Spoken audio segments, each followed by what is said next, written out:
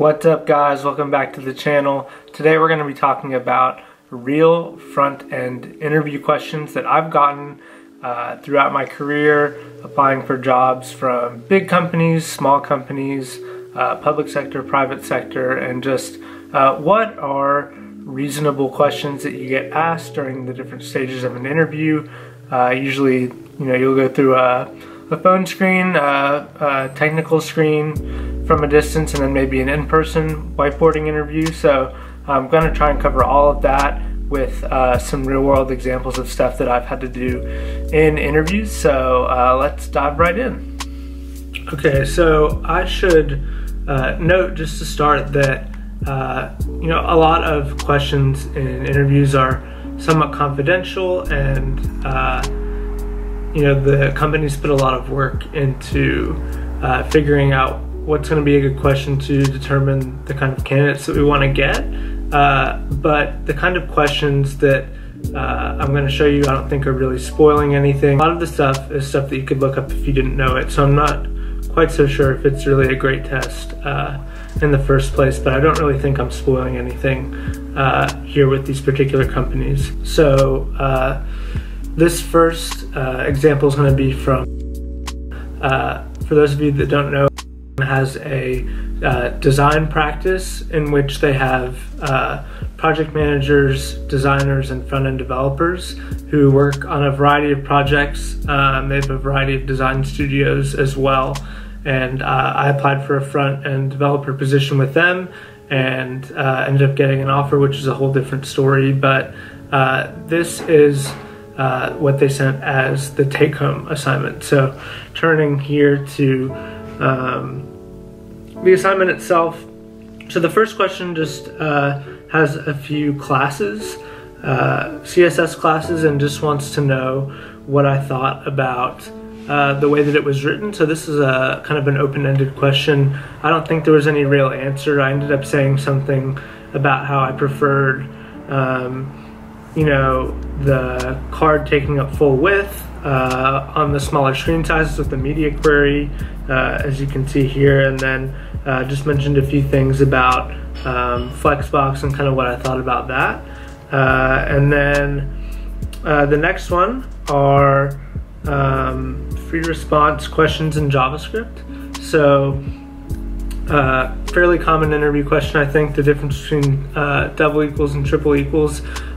Again, back to my earlier point, I'm not sure why you would put this on a take-home.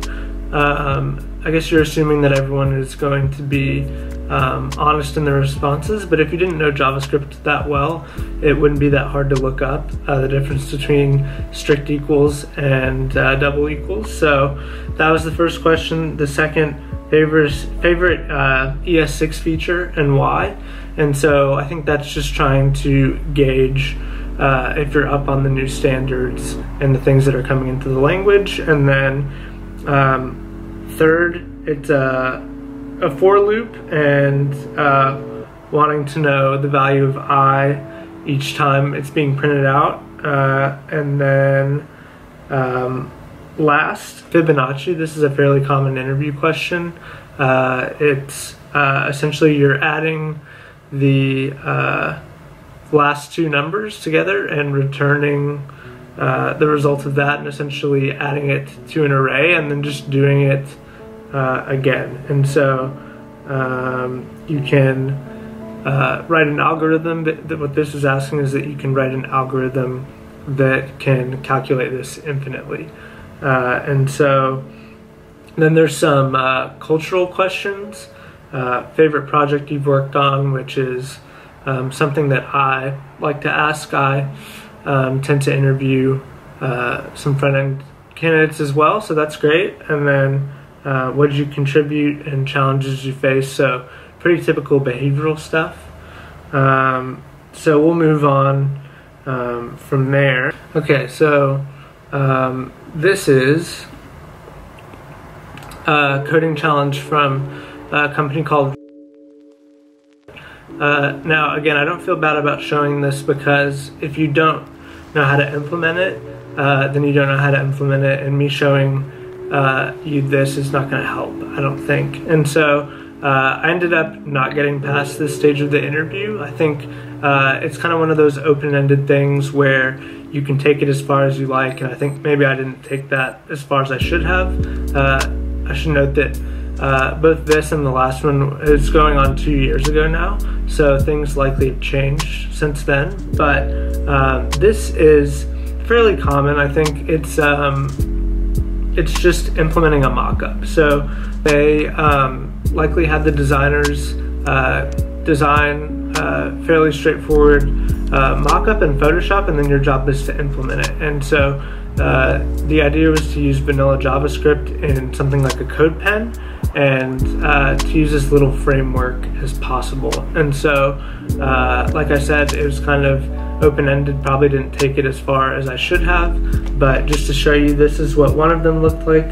So it's a wallet, and it looks like you would be able to add different credit cards and then see potential transactions for each of those. And so I could see maybe when you click the plus, you've got a constructor function that generates a new card.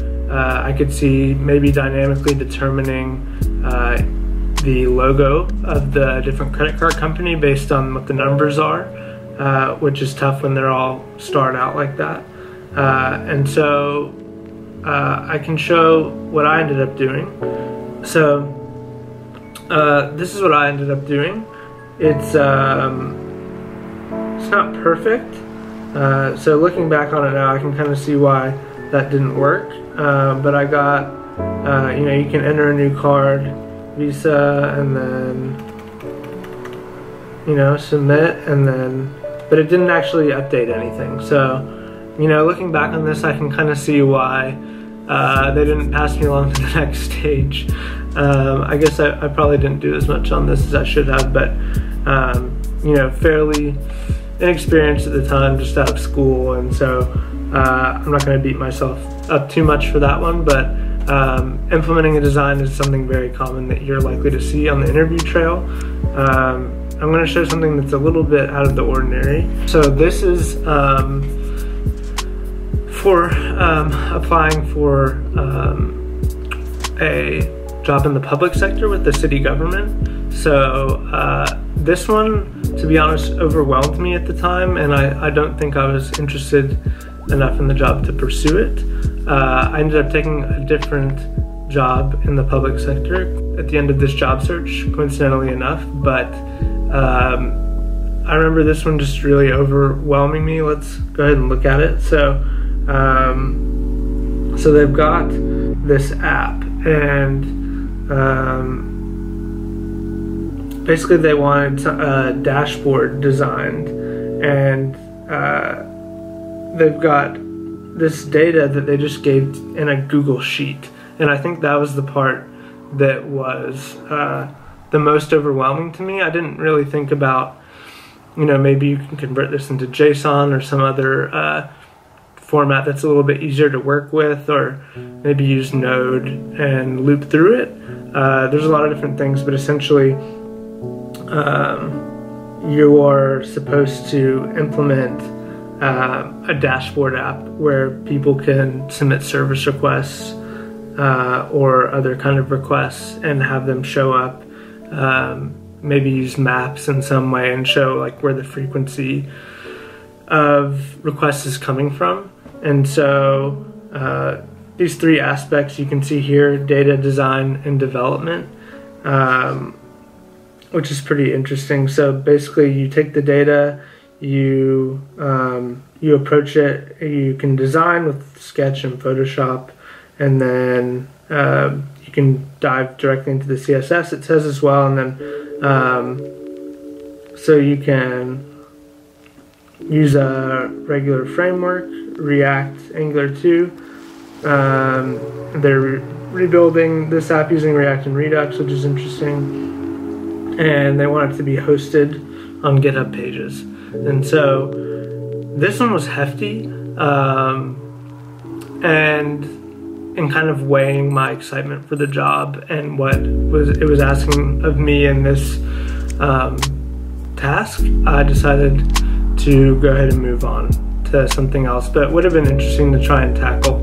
So that's what you could potentially expect from a public sector job. I don't think that is ordinary to be asking for that level of development and time spent. And so in conclusion, you know, no two processes are the same, but I think that you can typically expect some mixture of open-ended a take-home project, and then if you have an on-site, some kind of whiteboarding or algorithms to solve during the interview. I think sites like CodeWars and HackerRank are great for that. Check below to see links to some videos I've done solving algorithms there. And if you're new to the channel, please be sure to like and subscribe, and look out for more videos.